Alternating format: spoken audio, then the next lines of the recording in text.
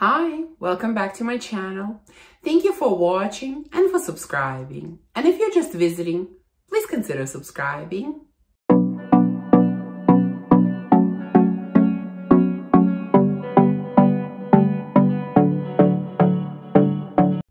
So I don't often do reviews on, brand new fragrance releases, but sometimes these releases really pick my interest, and sometimes, I decide, okay, I just have to try it, and I blind buy, and I want to share my thoughts with you.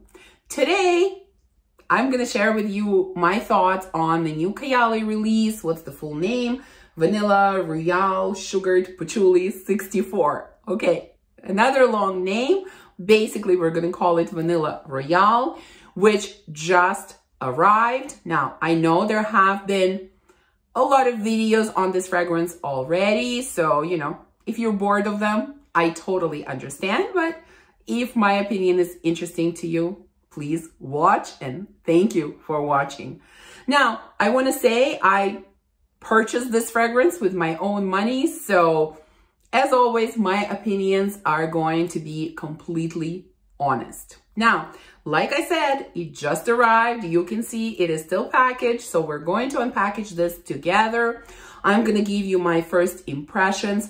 Then I'm going to stop the video. I'm going to let this fragrance play, and I'm going to finish recording either later tonight, or I might even come back tomorrow just to give you sort of a full review on this fragrance, regarding performance, etc. But let's start by unboxing it together.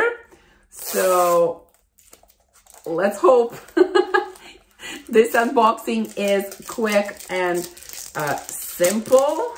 Okay, sorry about the noises.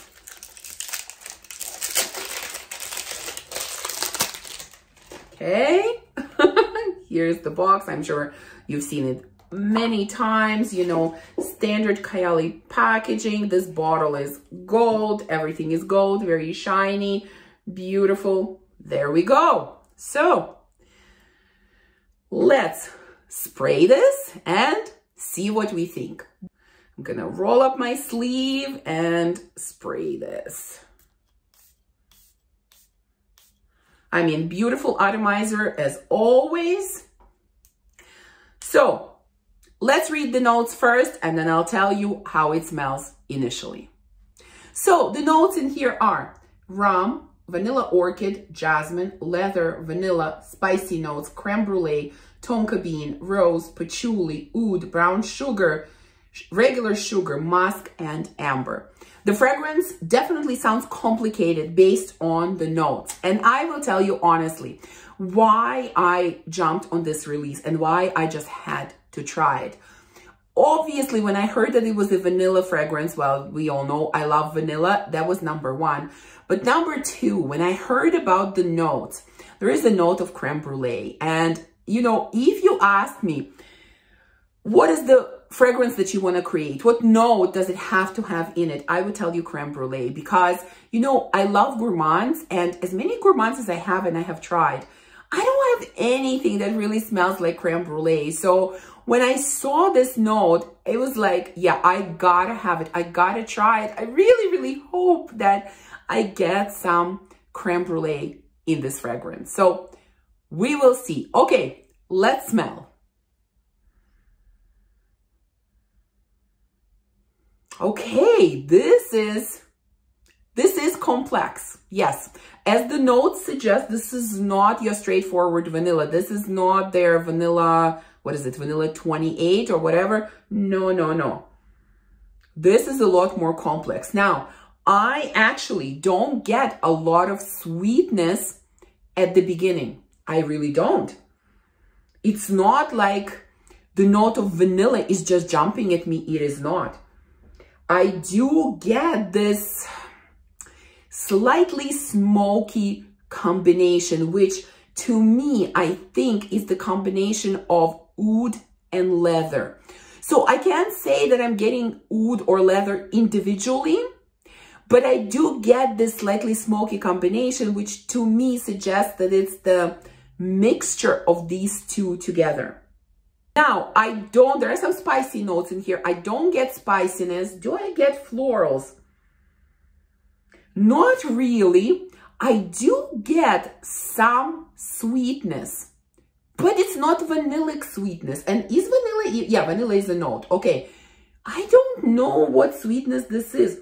Perhaps it's brown sugar, and maybe it is a little bit combined with this creme brulee because it has a slightly, I don't know, creamy, milky vibe to it, this sweetness. Like the fragrance overall is definitely not lactonic, but the sweetness to me has a little bit of, yeah, creaminess or milkiness or something like that. So perhaps it's the brown sugar with creme brulee that I'm getting. So that's kind of the opening of this fragrance for me. I'm starting to see already that the sweetness is starting to come out a little bit more.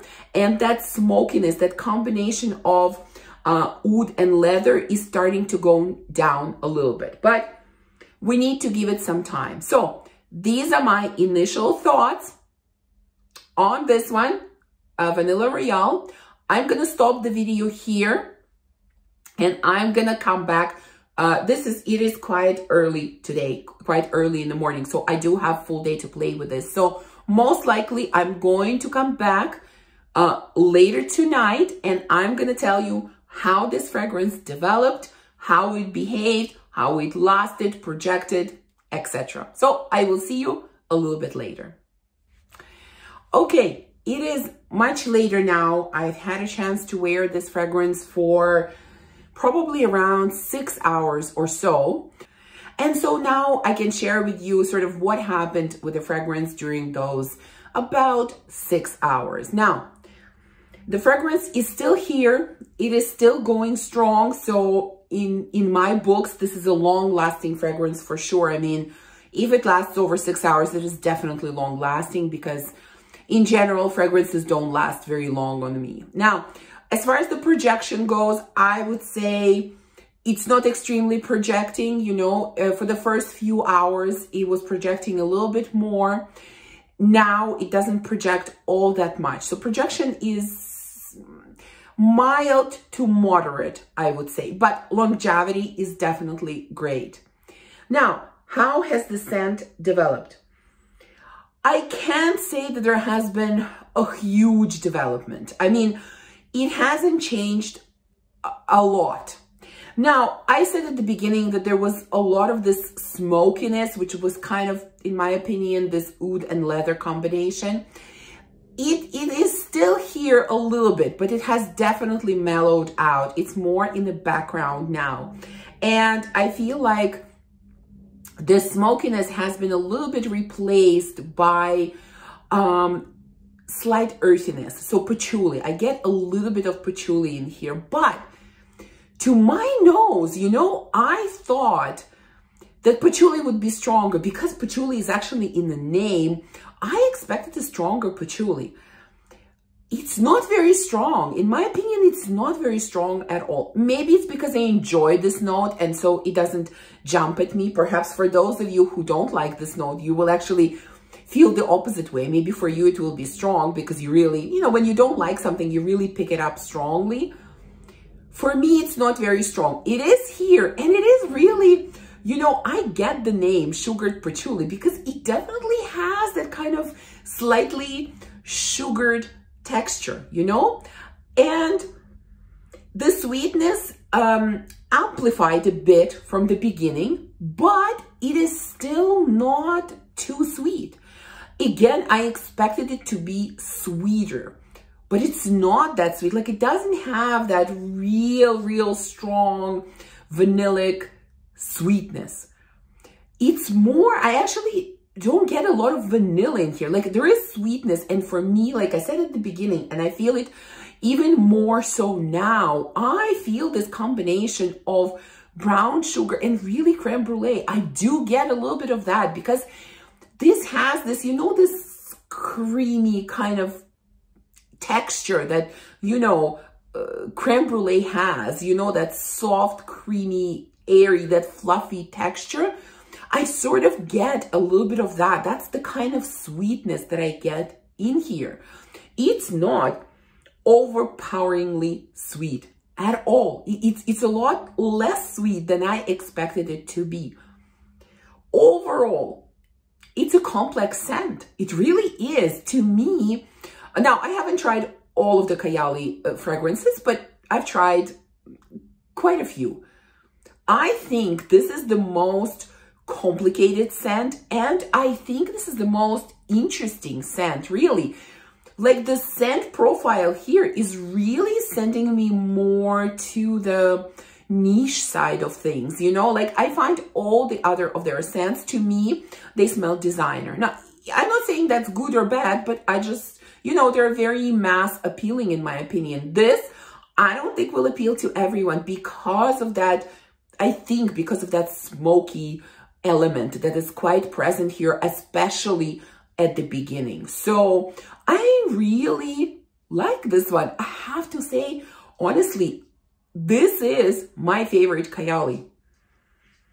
This is definitely my favorite Kayali. And even though it is not as sweet as I expected it to be, I actually like it about it. It makes it more, sort of a little more sophisticated, a little more interesting, a little more complex. Like, it doesn't have that, you know, in your face vanillic type of sweetness. Like, it's more reserved, it's more balanced, and it's done with a slightly different sort of flavor and texture to it. I also like the smokiness, you know. I think to some it might seem a little bit too much at the beginning. Not for me. I really enjoy it. I love that I'm not getting oud and leather per se, but more they turn into this smoky element. And then this sweet, sort of fluffy, creamy, milky, I don't know, texture that it develops into, I really like as well. So yeah, I have to say this is a winner, guys. You know, I've never been a Kayali fangirl, you know, just putting it out there. I have been, in fact, quite critical of the brand. I don't like how hyped up it is, how much everyone is hyping it up. I don't know. I'm always skeptical towards brands like that, you know. And yeah, I don't have any other full bottles, but you know what? I'm keeping this one. I really, really like it. Now, of course, I have to play with it more. I want to explore it more, you know. I want to see what I think about it after a few wears. Obviously, this has been one wear, you know. But initially, I really, really like it. I really like it. In my opinion, this is their best.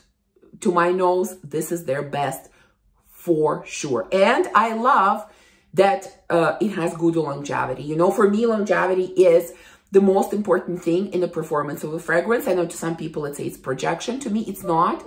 I care less about, you know, how much others can smell me as long as it lasts on me and I can smell it, and I can definitely smell this for quite some time. So this has good performance, which is a plus as well. So there you go. Here are my thoughts on this fragrance. It gets 2 thumbs up from me. I have to say, I really, really like it. Again, first impression, but I really like it, and I'm keeping this bottle. It's not going back. So yeah, please let me know. Have you tried this fragrance? Are you planning on trying it? What are your thoughts on the brand overall? Thank you for watching this video. If you enjoyed it, please remember to give me a thumbs up and subscribe, and I will see you soon in the next one. Bye.